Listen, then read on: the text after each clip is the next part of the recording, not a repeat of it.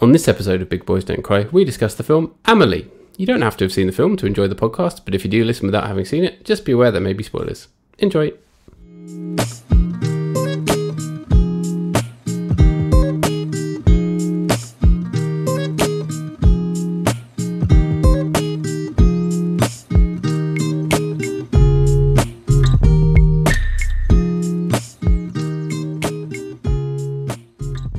Bonjour. Bonsoir, monsieur. Je suis français et j'aime le cinéma. It's my little French song. You're looking very French with your mustache, I must say. Yeah, I put my camera on properly so you could see it. But yeah, it's week 3 of Movember, so obviously it's in a good spot right now. This is the point just before it starts to get messy. Very good, very good. I, of course, have not done it because I hate charity of all kinds. You also really, really hate like men's health initiatives and anything to do with men, basically. Anything. I've tried to have a conversation with Rob before, being like, "Oh, I want to talk about men's issues." Not interested. I never hates men's health. I the never magazine. do anything about any sort of men's health initiatives. Yeah. There's rumours going around that I did a lot around men's mental health historically. Complete fabrication. Are you going on the record now to say that that's a lie? I'm going on the record now to say that I have never done any awareness training around men's mental health. Never happened. Never formed part of your professional career or been something that you're passionate about or something you've run lots of events for or anything? Absolutely not. That's a complete fabrication. You'll read about it in The Guardian tomorrow. I'll release a statement. Oh, good. Yeah, I'm looking forward to all the major news outlets covering that one. Breaking news, Rob Gordon does not care about men. I can't believe he said that. And Elon Musk is going to come for you on Twitter. he's going to be livid. Actually, no, he's really into free speech, so he's going to tell you to say that more and to say it in a nasty way as well. The problem, of course, of Elon Musk and free speech is that he only cares about certain people's free speech, which is racists and transphobes. Yeah, basically anyone who wants to say something nasty. Yeah. Hate speech. Whereas if I say something like I don't care about men, he'd see that as being a woke soy boy beta cuck statement. Oh, right. And then he'd ban me. That's the way it works. So you're making a statement here and now that it's woke to not care about men. Yeah, it's woke to not care about men. That's what I'm saying. Right. That's definitely what Movember's all about. If you want to be woke, you've got to just despise men. That's sorry, I don't make the rules. That's true, actually. Yeah. If you want to be woke, you have to despise all men apart from us. Yeah, the big boys. We're the only good men. The big boys are the men. We're not men, we're big boys. Exactly, we're the big boys. We're your big boys. And we're French. Les grands garçons. Les grands garçons, oui. So, this week's movie is Amélie. A French film. Have we done a French film before? We must have done at some point, surely. I feel like we must have done, but I don't think that we have, if I'm honest. We must have. We must have done a French movie at some point, surely. Because you love French films, don't you? You as a child spent some time in France. Often went to France. I think. Yeah, everyone English, I think, has been to France at some time in their life. But like, well, yeah, I think a lot of us from the south of England, obviously have that very quick connection over. Just hop on a ferry or whatever from Calais. But yeah, I spent a lot of time in France when I was younger and developed a big love of French culture and French cinema. Obviously, the greatest movie of them all was Jean-Luc Godard's À bout de souffle, which we should talk about at some point. I don't know if I've ever seen it. Have you ever seen Breathless? No, I don't believe I have. No. It is very funny to watch through a modern lens, although at the time that it came out, it was very groundbreaking. There's some very, very funny bits in it to watch as a modern viewer. Right. But we should watch it at some point. It's a love triangle crime drama type thing. Is it a shit piece? No, it's genuinely, well, it's a really groundbreaking movie that I think maybe doesn't hold up as well as some other films from the era. But it did a lot of groundbreaking stuff as a film.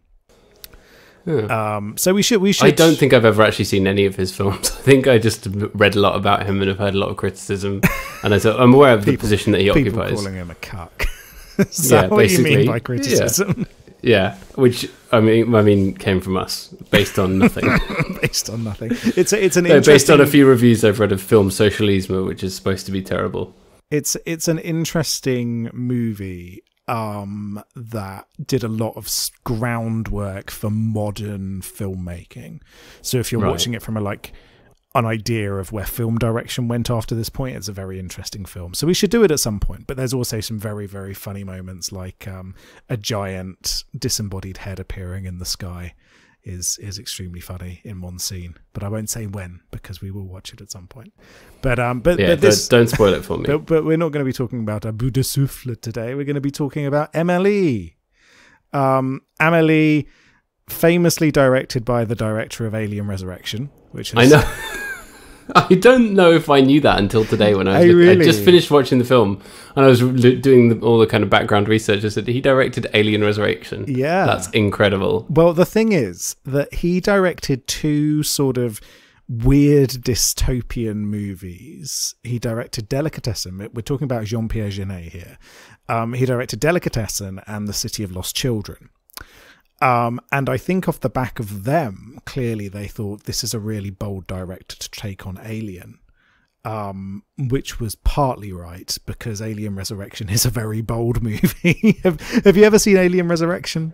I don't think I have. No, I've seen the first two, and then I've seen Alien versus Predator randomly.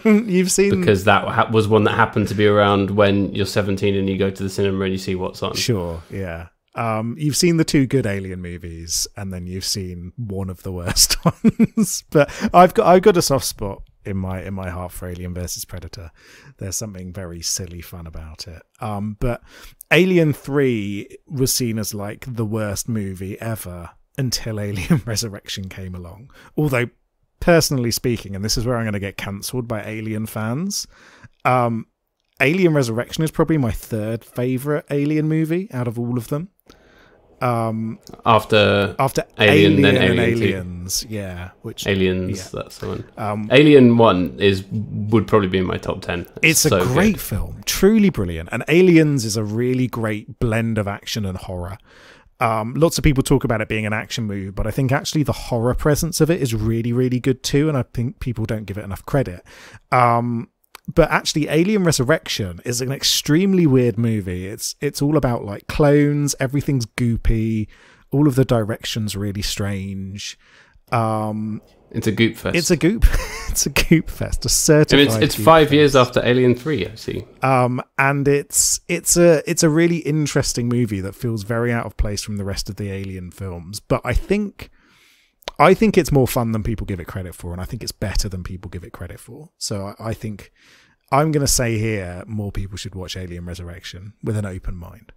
But especially now that you know that the director directed Amélie, which is just, it's such a... And I love that, actually. I think that's really good. I think the directors who get mocked the most are the ones who just do the same thing over and over.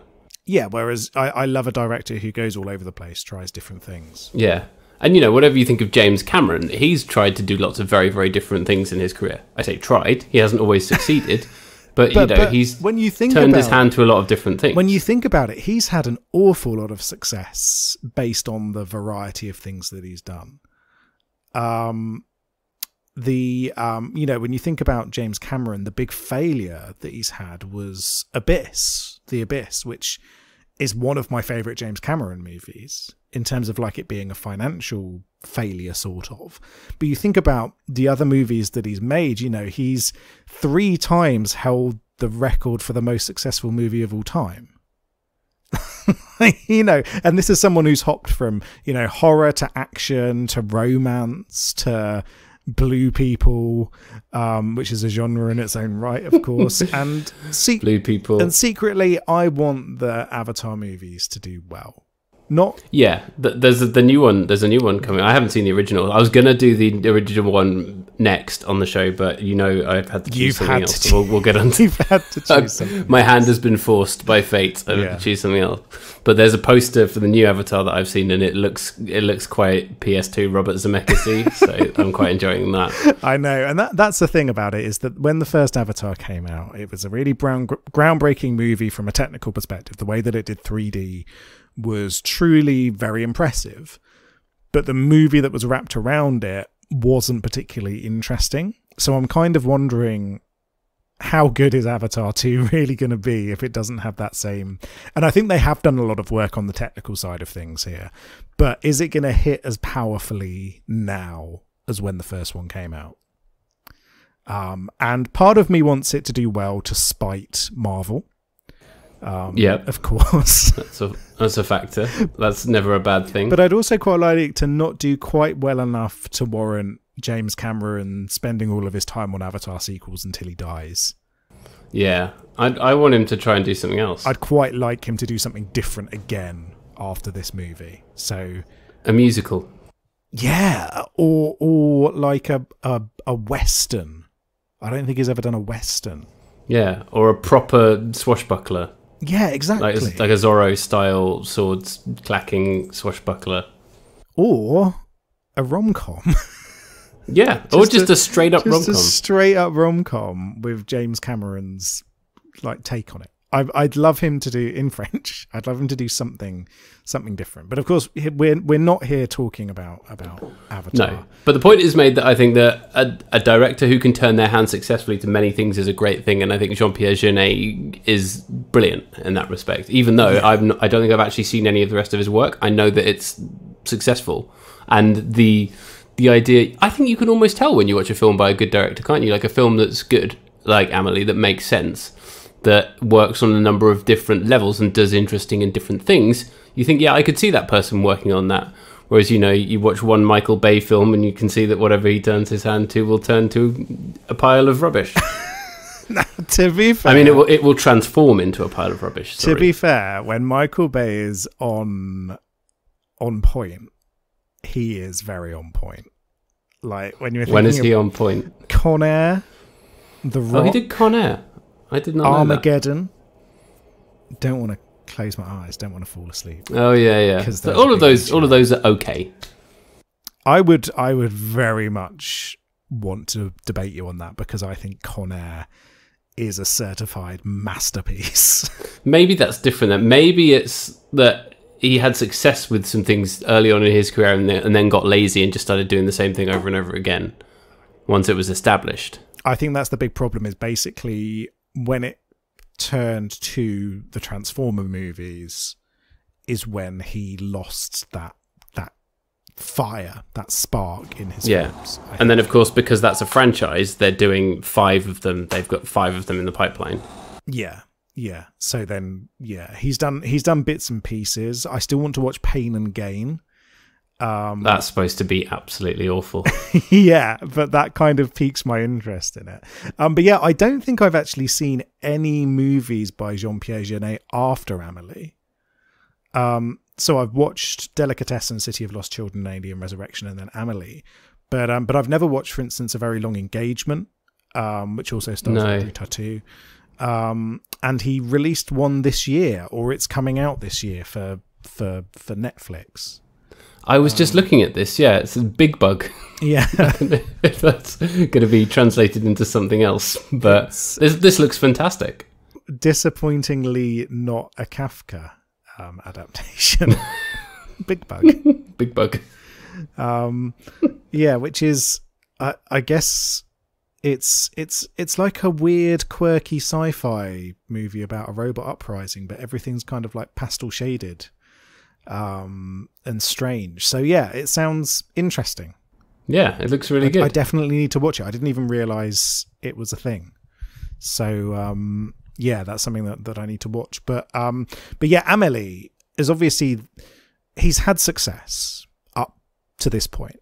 Delicatessen was a cult hit. City of Lost Children, Alien Resurrection was not particularly well thought of, but like I said, I think better than people give it credit for.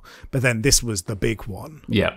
And he's involved in the writing a lot of the time as well, most of the time, which is always, I think, a sign of a good director as well. Not that you have to be involved in the writing, but it's generally a good thing. Having that collaboration involved in it, I think, can create really interesting things. So with Amélie, he wrote the story, but then let someone else do the screenplay, which is usually tends to work, doesn't it? Yeah. And so this is a story about a young woman in Paris who decides to be like a guardian angel type character for the people around her.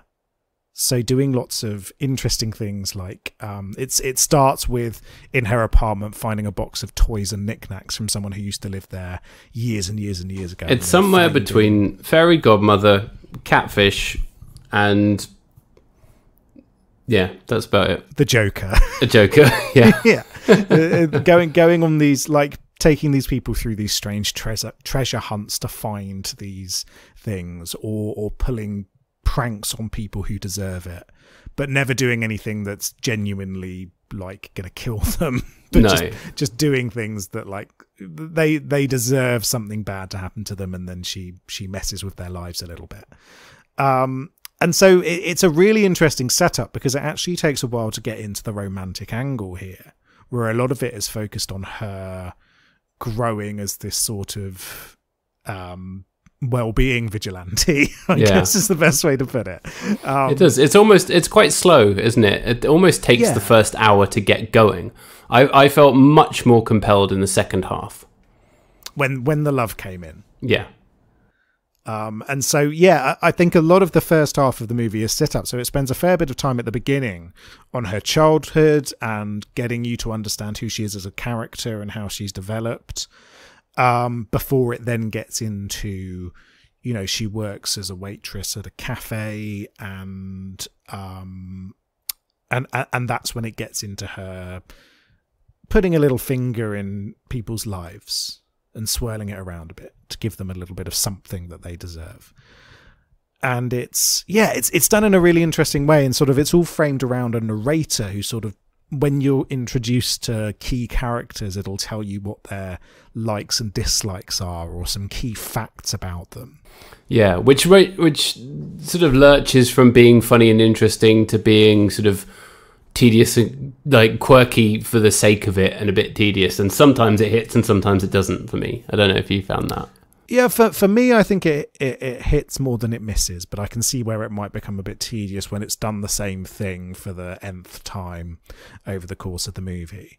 Because the reason that people don't like this, I think it's a critically acclaimed and really popular film globally, as well as in its home country of France. But the criticism you often hear is that it's one of these kind of self-consciously kooky and quirky films, isn't it, that tends to turn people off. Which I don't think is fair, but I can understand that criticism. I can understand people thinking that it's overly quirky, but I think it justifies its quirkiness. And I think there's actually enough darkness and mystery in this film to keep it being driven along. There's a lot of death and pain woven into this kooky story. This isn't a manic pixie dream girl nonsense film. No, but you could be forgiven for thinking that it is. But within the first 10 minutes, you get to see her mother get killed by someone falling off a church on top of her. It's kind of it is very dark, and at times the darkness feels at odds with the tone of the film. But it's the story is so well done that it works, doesn't it? Yeah, and it's a big part of his directorial style. So Delicatessen, City of Lost Children, and actually even Alien Resurrection have this kind of absurd slapstick element to them, where it really clashes between the darkness and then bits of humor here and there. And so it's actually something that he uses quite a lot in his films. And so it's nice to see those stylistic elements, and for me, it works pretty much all the time. I think the sudden moments of like, this is someone's husband who ran off with somebody else, but I'm going to fabricate a load of letters that got lost in the Alps in a plane crash. That kind of thing. That one felt the most catfishy to me. That one I thought was perhaps. I mean, there probably wouldn't be any repercussions because the guy's probably long dead, but that still felt a bit the most kind of unfair to me. Yeah, and I think that's one of the key points of this film is I think it does debate the idea about whether what she's doing is right or wrong. I think an awful lot. And then when the tables get turned and someone doesn't play along the way that she wants, you can see that kind of panic there where she's not this master weaving a spider web around people. It is kind of this chaotic thing that's going along. Because a lot of the times when she's playing the games with Nino, who's the male love interest, played by Mathieu Kassovitz, who is actually the director of La Haine. Speaking of other iconic French films, which is, it always really interests me because, you know, he's this incredibly talented director who also, he acts in stuff as well and is a good actor. It's such a strange mix of a career. And he basically, he's been directing since he's been acting. Yeah. It's really interesting that that's been the sort of career he's had. Yeah, and it's good, is the thing. Yeah, and he's good. We saw him very briefly in The Fifth Element. That's right. Yeah, where he's the sort of guy trying to rob Bruce Willis. Yeah, and he also appears in Valerian and the City of a Thousand Planets, which is one we've been talking about for a long time. we need to watch that at some point. Which looks like sort of The Fifth Element, but much more chaotic and all over the place, and I'm definitely here for that. And whenever Cara Delevingne ends up in a movie, you always know something interesting is going to come out of it. Yeah. The interesting thing about his sort of career as a director is that he's also done all sorts of weird stuff, because La Haine is this real gritty look at poverty in Paris and racism in Paris, and it's a really stark, powerful film. But then he's also done like horror movies like Gothica. Yeah, which is I've seen that. Have you seen Gothica? I remember seeing that when it came out. Yeah.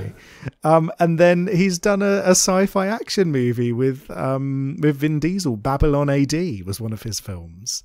It's again such a really varied career. It's just fascinating when these directors do take all of those risks and do different things. But he's good here as the male lead. You know, a lot of this movie is very much driven by Audrey Tautou as Amélie. It's great performance, and she's iconic performance. Yeah, she's absolutely incredible in this film. You know, really captures the energy and the essence of what the movie needs to be about. But it's worth noting that actually, the supporting cast is really, really good here as well. Yeah. You know, Mathieu Kassovitz is really good as the as the romantic interest, but then you've got Amelie's dad as well. There's no one who's letting the side down, is there? No. You've got the glass man played by Serge Merlin. Serge Merlin. That's what I want to be called. You should just change your name to Serge Merlin. Hi, I'm Serge Merlin. The wizard. As well as, you know, I think you've got like Jamel Debbouze, who's the grocer's assistant, and then Urbain Concellier as the grocer. Yeah, that whole thing is very, very funny, isn't it? That brings the most levity to it. It's how genuinely awful like the grocer is to him the whole of the time, and then he gets his revenge on him in sort of quite light-hearted and sweet ways. That's quite a nice subplot that at times almost threatens to take over the main plot, doesn't it? Yeah, it does. It nearly takes over the main plot in places, because you do feel as though the funniest moments in this movie are where Amélie fucks with the grocer. Yeah. Like, genuinely hilarious, and he completely deserves it because he's a vile human being. But it's really well done. He tries to call his mother on the phone, and it's the psychiatric helpline, which could be very, very dark in another context. But here again, it's that blend of the darkness and the humor works really well. And I think that's where Jean-Pierre Jeunet really, I think he's very good at blending the two in a quirky way, and it working.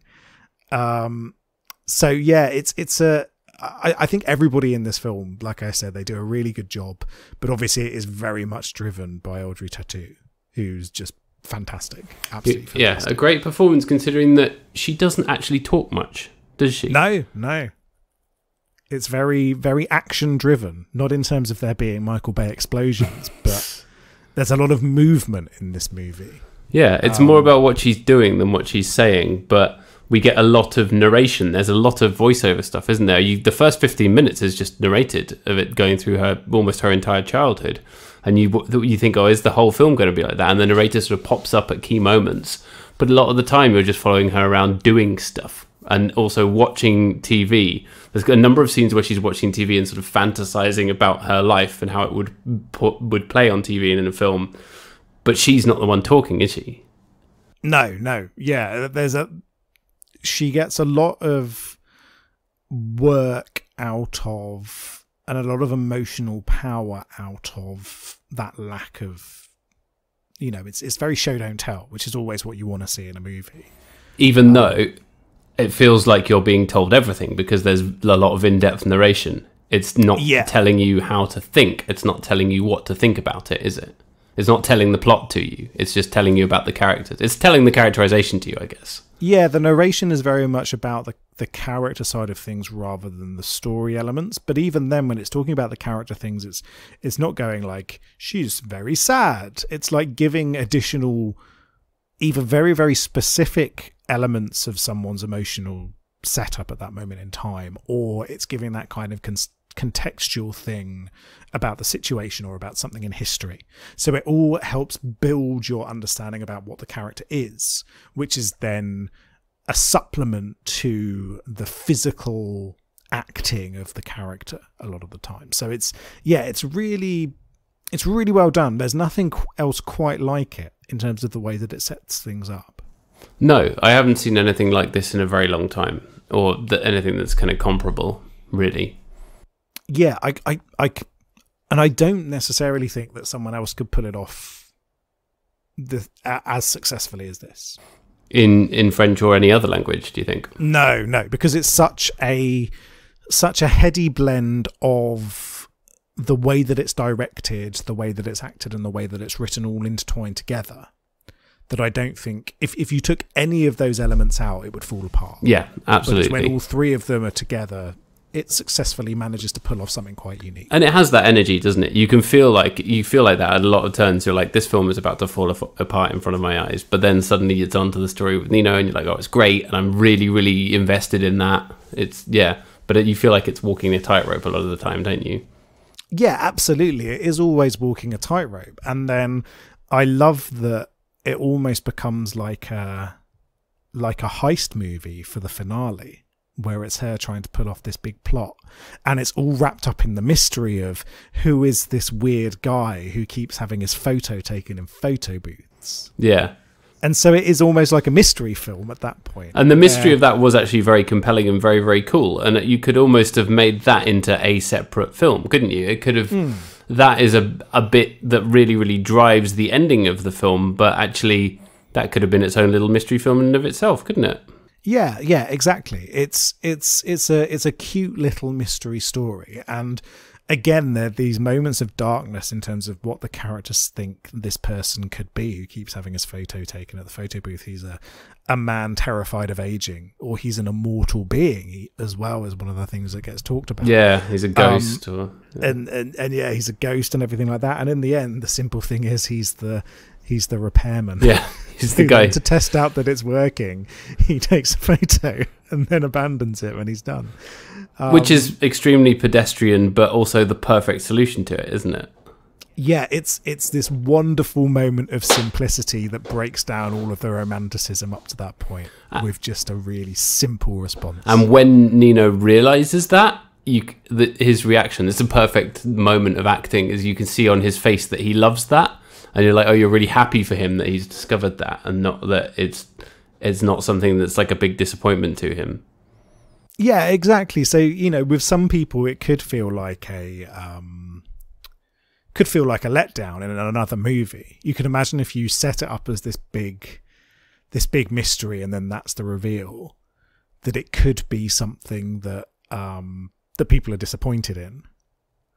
But instead, because of the way that it's all framed, and because of the way that there's all of this unnecessary complexity interwoven throughout the entirety of Amelie's story, having that simple, just like finger click of this is what it is, and it's something really mundane that you haven't thought of. It's just like, it's like it's like just an instant relief from a headache almost, isn't it? The way that it feels when it all gets revealed. Yeah, and then we can get on to the romance. Yeah, and then they can have a kiss and then ride about on his moped without helmets on. Very bad. Of course not. Nobody in France wears a helmet. They're just there smoking cigarettes, drinking red wine, and getting on mopeds and driving around. And also, you know, they've never even spoken to each other, but then they're immediately in love, and you believe that, don't you? Because of the way it's been set up and the way it's been intertwined with that story. And you get the moments of him, she's been asking about him in the shop where he works, and then after he she's led him on yet another wild goose chase, and he's come back to the shop, and he's sort of asking what she's like, is she pretty, that kind of thing, but not in like a creepy way, in a way where he's genuinely interested. Yeah, absolutely. And I think one of the things that this movie really does is it sets up that everyone's got a thing. That's kind of the framing of this movie, is everyone's got a thing that they do. So Amelie's like, which can be explained by your childhood. Yeah, and very Freudian. Yeah, Freud would have loved Amélie. One thing you got to do if you get a time machine, go back in time, show him Amélie. Yeah, he'd be like, rolling around on the floor, laughing and congratulating himself. And that'll just be because of the cocaine, to be honest with you. But yeah, everyone's got a thing, which is a very funny Limmy sketch. I don't know if you've ever seen the Limmy sketch about what's your thing. Oh, I don't know if I have. No, it's very good. It's just Limmy going, "What's your hang?" to people, and then them all explaining that they've all got a little thing that they do that no one else does. It's really, really good. Have a look. Oh, is it like in the street? No. It's all actors and characters. Okay. It was on Limmy's show. It's very funny. But yeah, everyone's got a thing that they do. So Amélie's this fixer. Nino collects these photographs of people from photo booths. One of the other characters, one of the other waitresses, collects sayings and proverbs. But the one thing that it brings up, and it's really interesting, is the way that actually Nino and Amélie, the way that they frame this thing that they do, this compulsion that they have, is in a very similar way. So without the movie directly telling you that they're soulmates, like a Disney movie, instead you get that vibe throughout the whole of the movie after he's been introduced. Yeah. That it doesn't, you know they're going to be together forever at the end of the film, don't you, essentially? Yeah, of course. And you feel it in the way that they both go about their business and go about their things in a way that you have seen in other romantic comedies before, you know, where You've Got Mail is kind of along those lines, I guess, where obviously they're writing to each other. It's a bit more explicit, but it's still kind of them sort of doing that build up to them actually meeting face to face. And then when that becomes the story, you're compelled because you've been given all that kind of Freudian stuff, haven't you? Yeah, exactly. It's the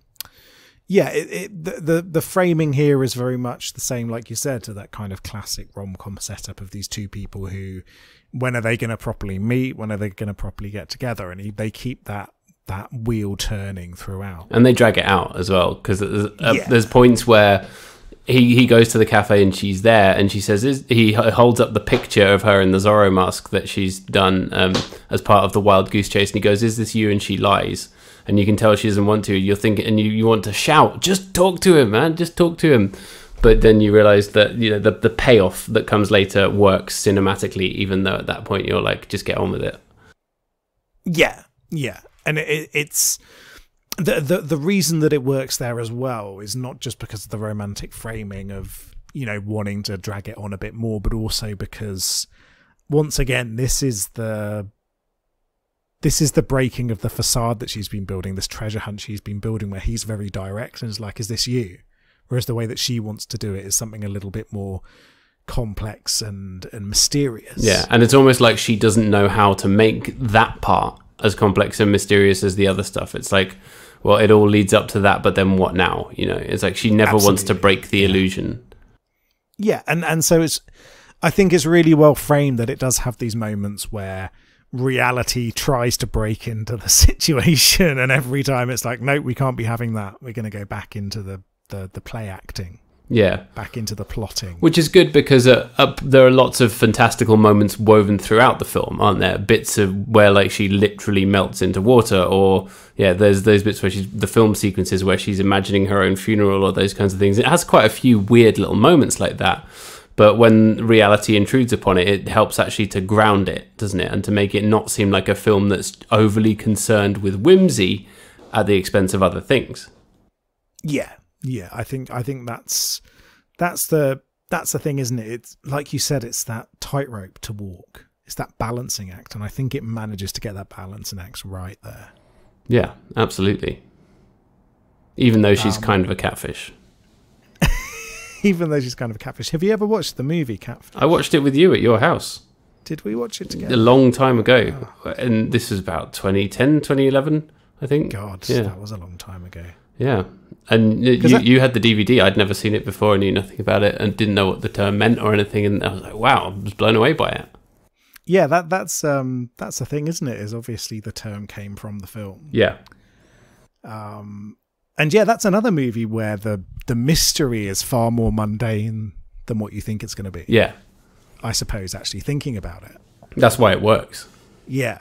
It's have you ever watched the TV show? Yeah, we watch it all the time. It's one of those things, if you're sort of channel hopping and there's nothing on, we'll often end up on that because it seems to be always on. It's either new ones or repeats, or Catfish UK, which isn't bad either. Oh, I've never seen. Is it still the same fellas? Yeah. Sorry, it's different people in the UK. Oh, okay. That's slightly disappointing. I think they should have come over here to do it. Yeah. No, and on the US one, Max has left, but Neve is still there. Okay. I wonder what Max has gone off to do. Yeah, I don't know. I think he's like a successful director now, and he might have done some films and stuff. The other two people who were involved in the original Catfish movie, by the way, are successful directors, and they in fact directed the third Paranormal Activity movie. Oh, okay. Little factoid for you. One thing to note about Amélie, it's got Joseph Stalin in it. Yeah. I did notice that. Who they overdub him on some, it's like a documentary or something they're talking about, isn't it? And he's talking about Amélie. Yeah. That's a weird moment. A lot of those TV sequences are really weird. There's one with Serge Merlin where he's watching Sister Rosetta Tharpe as well, interestingly. There's a good link back to Elvis last week. Yeah. All of those sequences are really strange. But they add a lot. It's kind of hypnotic, isn't it? All of those moments where it's that sort of magic realism element. And you know that it's always imagination, you know that this isn't really going on, but it does add to this fantastical view of Paris that this movie sort of emulates, because this is not a realistic depiction of Paris. No, I don't think it's trying to be. No, it's very much this dreamland version of Paris, but I think it's fine for the situation that it's in and for the story it wants to tell. I don't think things don't always have to be real. It's quite nice to have things that are more of a fantasy every now and again. No, of course, and that I think it has been criticised along those lines, hasn't it, for presenting this sort of idyllic ideal of Parisian society, but it's not trying to be that. It's a fantasy. It's quite clearly a fantasy and a whimsical piece. Yeah, one interesting piece of criticism I read was people saying that this movie's too white, which is it's white, which is weird because the Matthew Kassovitz is half Jewish, so you've actually got a half Jewish romantic lead in this movie, and the most sympathetic character is Moroccan. So it's like, okay, Lucien, the Grace's assistant. Yeah, that's Grace's assistant. It's like, well, okay, no, it's not. It's not particularly white, to be perfectly honest. So yeah, that was a weird bit of criticism thrown its way, which maybe feels a little bit performative. Yeah, absolutely. People don't like successful things that are whimsical. No, exactly.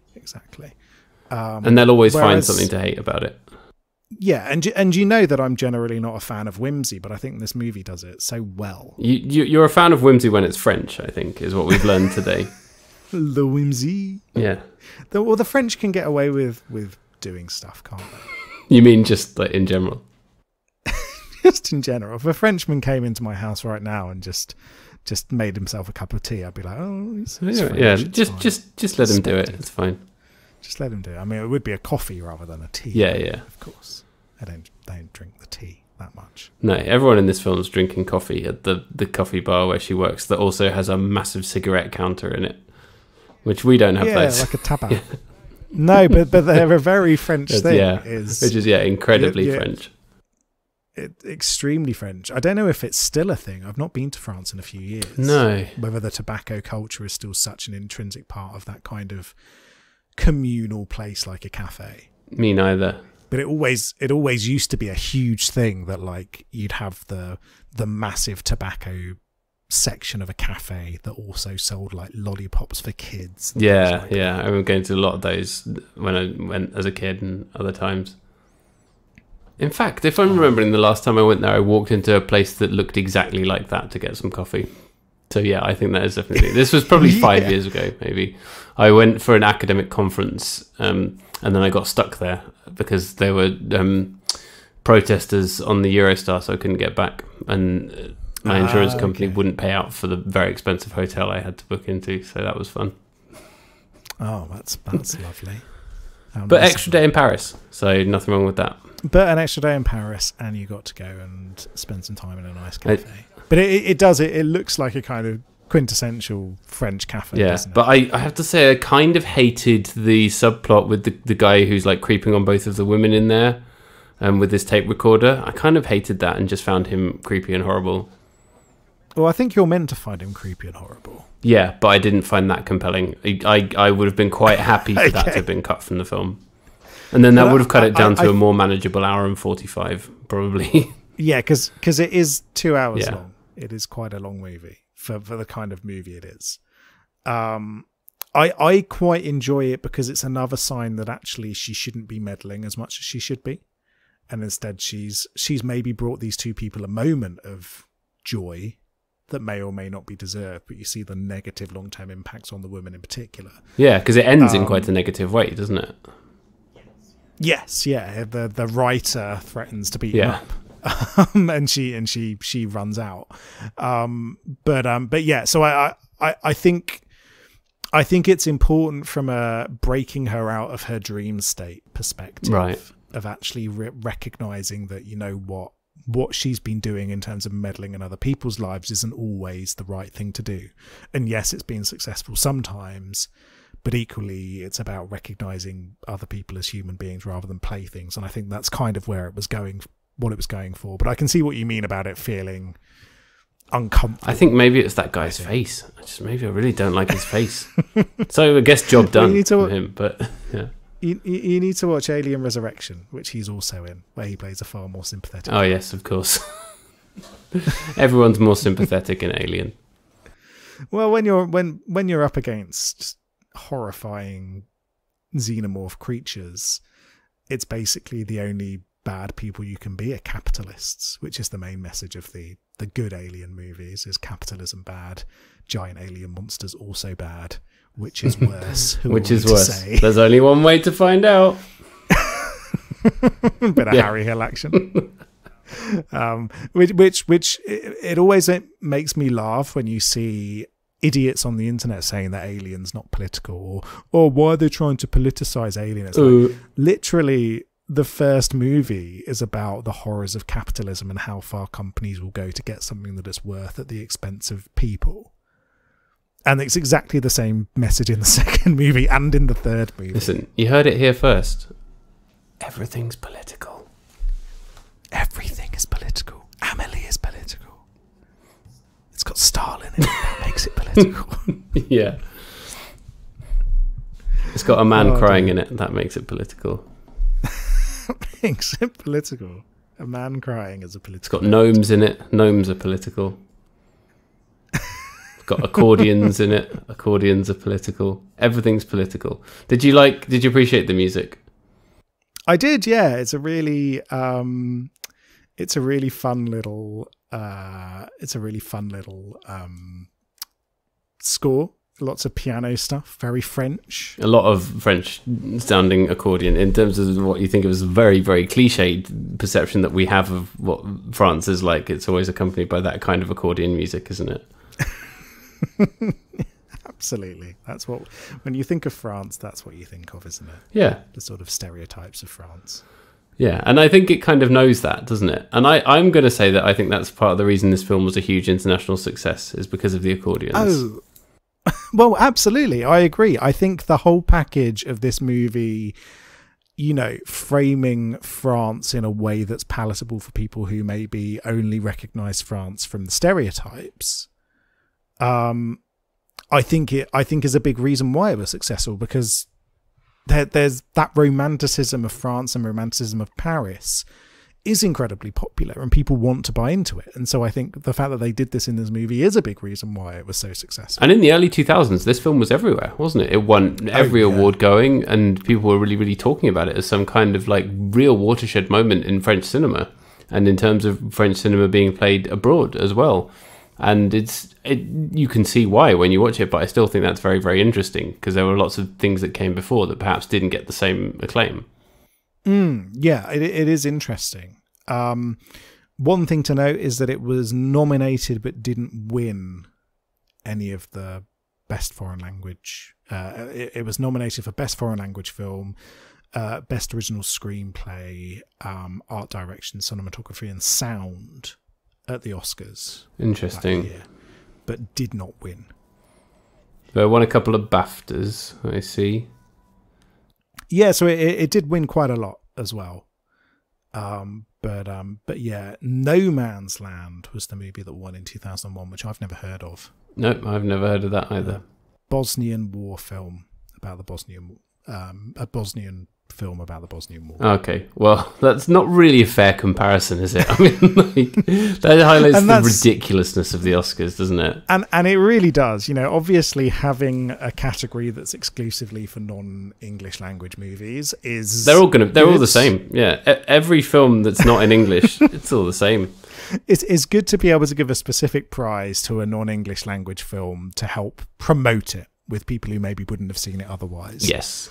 It's a net good, but at the same time, that is ridiculous. At the same time, how can you compare a Bosnian war film to Amélie? You know, how can you watch those two and decide which one's better than the other? There's darkness in both, there's light in both.